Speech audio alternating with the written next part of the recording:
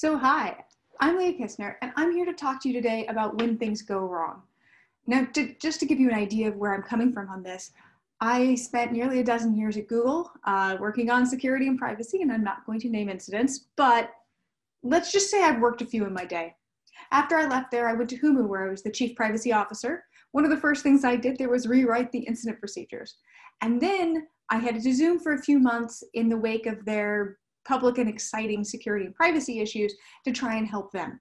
So I worked emergencies at small, medium, and large companies. And I wanted to share with you some of the things that I've learned in the hopes that they'll help you. Because as people who specialize in when things go wrong on the internet, we didn't need 2020 to tell us that bad things happen. So let's talk about when things go wrong. Now, I'm going to share with you at the end a cheat sheet for this, something which you can use as an incident response document yourself. Actually, this is the one that I wrote for Humu. This is courtesy of Humu. And our auditors there, they told us it's the best they've ever seen. So might be a good starting point for you. And actually writing things down, that is in fact my first tip, because it turns out that you should plan for panic. Your adrenal system in these cases is going to be very activated. You're probably familiar with the physical effects, pounding heart, trembling, things like that, but there are also cognitive effects. You are likely to interpret things as overly negative, feel rushed, and overall your capacity to make good decisions is sharply reduced. This is ironic because this is exactly when you care about making good decisions quickly. So you should plan ahead. Have written procedures and playbooks. Consider your hard choices when you have the leisure and the relaxation to do that in advance.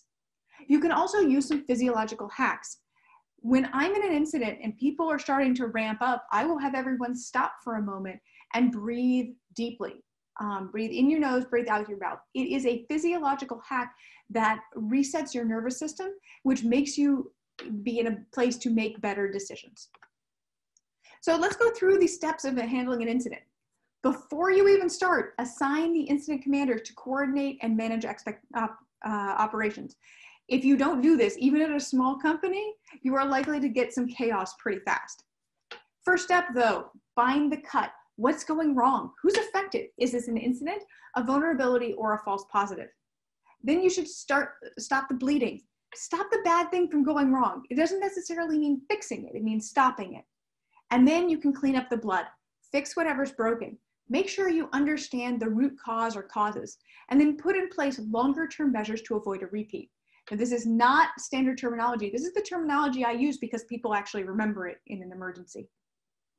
So let's talk about step 0, assigning a commander. This person is going to manage your coordination and operations. They are not the same person as the one doing the debugging. There's a reason for this. You're debugging, you need to be heads down, you need to be concentrating. If you're doing the incident commander role, you need to have your heads up. You're doing a lot of communication. You're doing a lot of coordination. And you're also making sure things are written down.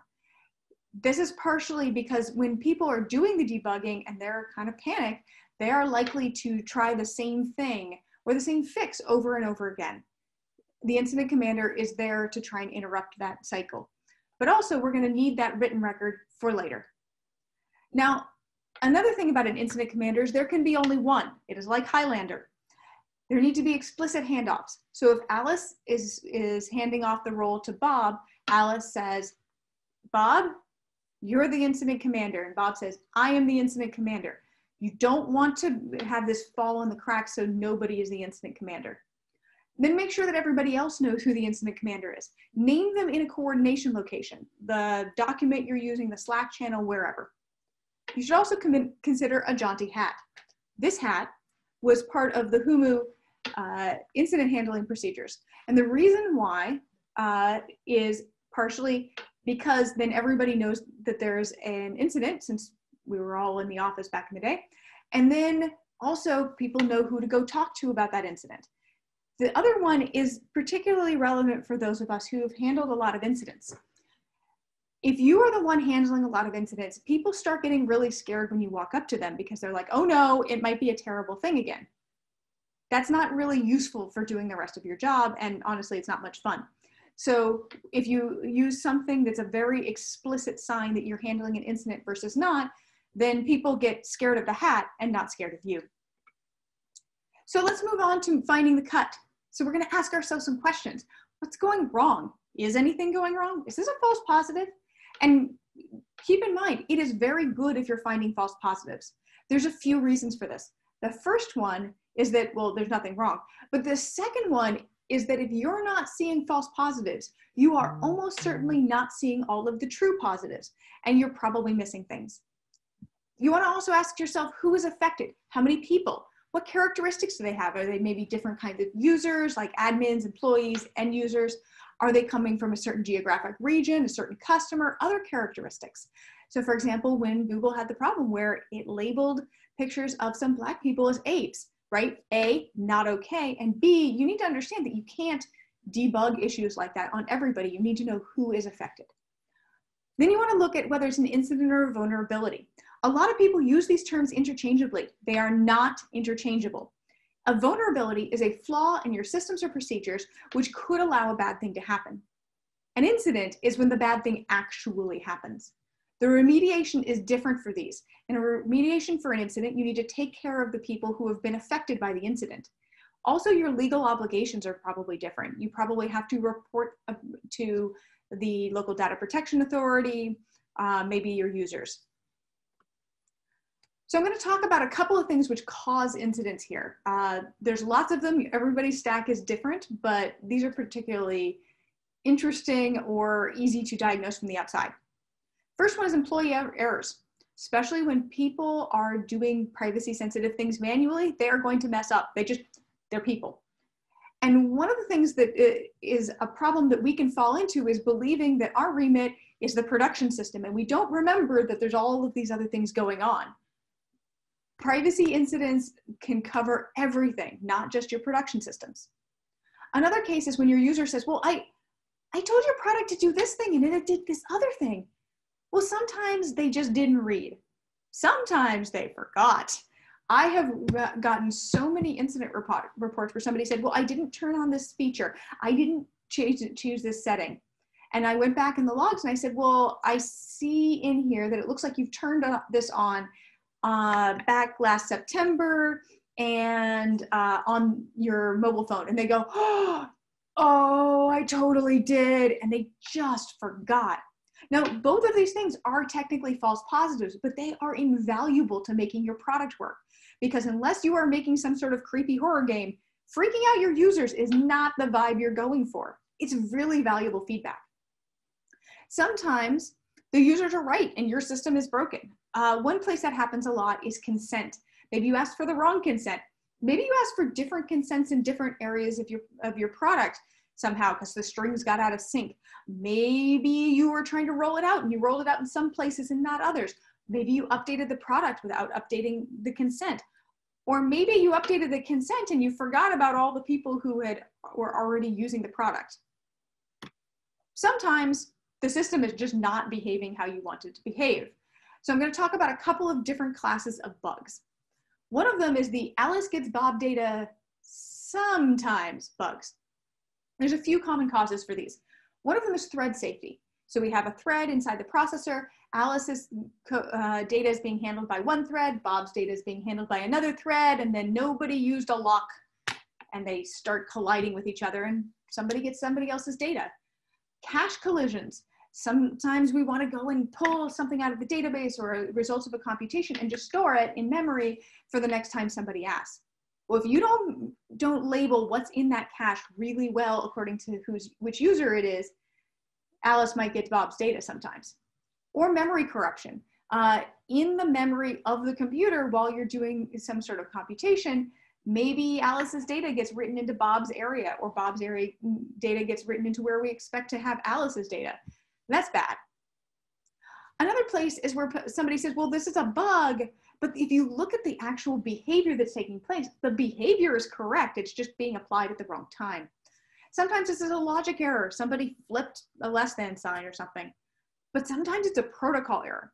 So for example, you might have a new version of a protocol rolling out and it changes the behavior of some of the fields. So for example, you might have the client saying, you should take this data and make sure it is private. And the server says, yes, I will take this data and publish it publicly on the internet. And both sides think they're fine, and it's not. Another one is a type error. So the client says, this is my timestamp, and the server's like, this is my user ID, and this does not go well either. Another one is more of like a very classic type error where the client might say, this is a list, and the server's like, I know how to deal with integers, and this does not, this is very bad. Another case is your ML model doesn't do what it's supposed to. And honestly, the root cause here is that you're using ML. The reason why you use ML is because it does things that you didn't program it to do. Just some of them are going to be bad. A lot of the time, the fact that it's doing a bad thing comes down to bad signals. You took different parts of the world and put them in the ML model, and you put the wrong parts in, or a biased data set. And that doesn't just mean, so I put white people in and I forgot everybody else. Sometimes it's very subtle stuff like the background color. And it will start asking, the ML model will start spitting out weird things because the ML model is not a human brain.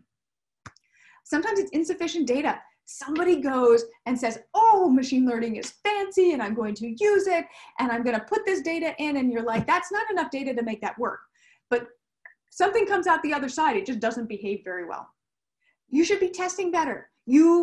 That's how you deal with this sort of thing, right? You look at your human-centric threat model and you say, well, what are all of the things that could hurt or offend one of my users or somebody affected by my system? Let's just run them all through there and see what happens.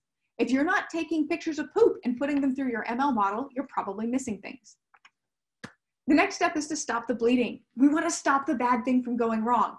Now, this is not necessarily the same thing as actually fixing the thing, right? We just want to stop it at this point. So you should design your service in advance for doing quick stops. Taking down the service, big red button, just make it go away. Binary rollback, maybe the new version of your system has a bug, the old version is fine. Can you get from the new one to the old one really fast? Selective blocking of network requests. So you might say, well, I'm just gonna take all of these network requests and just pretend they don't exist for a while. That can be a little brittle, but it can be very useful. Feature flagging, which you should have anyways, where you can say this particular feature is on or off for any particular user. Well, that's really great in an emergency because you can say, okay, sharing is off. No one has sharing. It just doesn't work anymore. And then you can turn it back on once you fixed it. A messy or partial fix is often better than no fix. Even if you put a fix in and then you have to immediately fix your fix, still usually better than nothing. And here's where it gets tricky, because you have to remember you can't unleak someone's data. This is not money. It's not fungible. You can't stop the bad thing from happening and go back in time. But if you're noisy about how you fix it, or you're not careful in your fix could have a bug, or you can cause your users more problems by being noisy. So for example, if you have leaked some personal data about people, and then you say, well, one thing I could do is I could take down the service and tell everybody a bad thing happened. But if there's another copy of the data over here, well, at that point, you're just saying, hey, I have a bad privacy issue. I have a bad privacy issue. Go look here. And that can actually cause more harm to users. The choices can be very convoluted and very tricky. Think about them in advance. This third step is cleaning up the blood. So let's talk about short-term remediation versus long-term remediation. Short-term remediation fixes the problem. So for example, I have a bad cookie on my website. Ooh, don't like that. I'm going to remove that cookie. But that may still leave my system in a brittle state. Somebody could just go and put the cookie back. Actually, maybe if I just do a new binary release, the cookie will come back. So that's not good. We also need to do longer term remediation to get from a not broken state into a good state. So in our cookie example, we might scan for other unexpected cookies, make sure that we're checking our code, scanning our third-party code, and scanning our add-ons before they're added to our website in the future. Or even better, we could make active guards against setting cookies which aren't allowed. And an active guard is always better than monitoring for things, because an active guard will stop your problem from happening. Monitoring will tell you you have a problem, which is way better than nothing, but it's not our perfect one. So how do we know which things to do? That's something we go through in the postmortem, which I'm going to talk about next. But first I want to make a note about humans and remediation. There's a lot of remediation that needs to happen immediately, right? We know we need to do it. We're just going to do it. It'll get done. But there are some cases where the right answer may be putting off some of that remediation. And in that case, you want to fight this normal human tendency to put this off and in the favor of kind of shiny feature work. So I want to align my incentives when I get into that state. So for example, if there's a bunch of manual work that my team needs to do to keep that problem from recurring, I want to make sure that the team who needs to fix the problem also feels that pain, right? That they have a very upfront incentive to remediate that. So maybe they have to work with me on it. They have to do a bunch of that work. Or maybe I have their VP sign in blood that it's going to get fixed by a particular time. There's a couple reasons why this works. One of them is that, well, the VP honestly only has a little bit of time. They can't spend all day going and saying, no, you don't need to fix your thing right now. You don't need to fix your thing. You don't need to fix your thing. Also, they don't want to take a whole bunch of risk. They want their product to remain a product and remain in a good state. Another thing is that product teams don't like showing up and being like, hello, VP. Please give me an exception because my product and or system is not working very well, and I would like to remain it in a state where it doesn't work well, right? Nobody wants to say that to their VP. So those things that can help move that along. So let's talk about postmortems.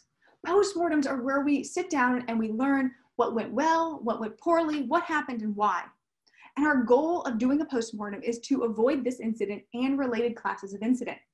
So what are we doing? We're going to look for our underlying causes. Say, well, this happened. What happened? Caused this? What caused this? What caused this? At least 3 times. Go deeper. So for example, if we have somebody who went and clicked a button and they caused a data set to be visible to everyone inside the company, well, that's not good. But we could blame that person, or we could say, why do I have that button? What is that button even for? How did we get to a state where we had the button? Maybe we fixed the button. And then we want a blameless postmortem, because otherwise people are going to hide things, right? People will come up with all sorts of reasons when really what we wanted to do was just make the bug go away. We just want it to not happen again. And that person, who clicked that button, they now know better than anybody else what happens when you click that button. If you just go fire them, you're not actually reducing the number of people who could click the button in the future. So I'm not saying that you never want to fire people. So for example, when Twitter had that problem where they had an insider attacker who sold data to the Saudi intelligence service, that's really bad and you should definitely fire them. But the postmortem meeting is also not where to discuss that. The postmortem meeting would be where you discuss, hey, how do we make our system more resilient to insider attackers? And then we can go and look for related issues and fix and guard against all of these issues. We can talk about things like fixing bugs, hardening systems. We can avoid failure modes or make active guards against failures. We can reduce access. We can get better monitoring and alerting. And we can do training. Now, this shouldn't be your first line of defense. It shouldn't be your second line of defense. But make sure that your privacy and security teams know what's going wrong at the very least. And you can also use this to improve your incident response process, right? Are you finding the right people? And that includes things like legal and comms, privacy, security, and the engineers who are working on that incident. Were they able to find the data that they needed in order to debug that incident? Were they able to remediate that incident quickly? You should be looking at your incidents to improve your incidents. So thank you very, very much. I've also put up for you a sample incident document. This is the document that I wrote at Humu. That's the one that our auditors said was great and they wished everybody used it. So if you want it, it is totally yours. Thank you to Humu for donating that. I've also included some bonus content in my slides because I wrote too much. So if you want to know things about which metrics help you in handling incidents and which ones can cause things to go pretty horribly awry, look up my slides later. Thank you.